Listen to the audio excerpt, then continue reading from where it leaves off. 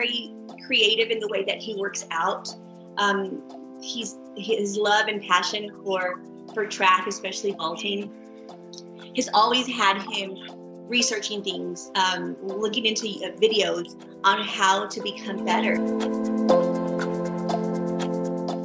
We have Coach Beto sending us our workouts on what we should. So he had like the coronavirus workouts. So he has it for the how many weeks we should be out. And he'll have the Monday through Saturday workouts that he wants us to do. But he just sent us like a text yesterday because of how all the lockdown and stuff. He said to try to stay safe out there, but don't put yourself out in danger. But still try to get your workouts in, even if it has to be like in your neighborhood, down the street or something. Still try to get your workouts in there. But the district of McAllen has always been with technology, always prepared and always a step ahead. And so as a parent, to see my child go in there and say, oh, I need to work on this essay, or I need to get on the classroom, that's awesome that we were already a step ahead, and as a teacher to be able to do that as well. So it's perfect.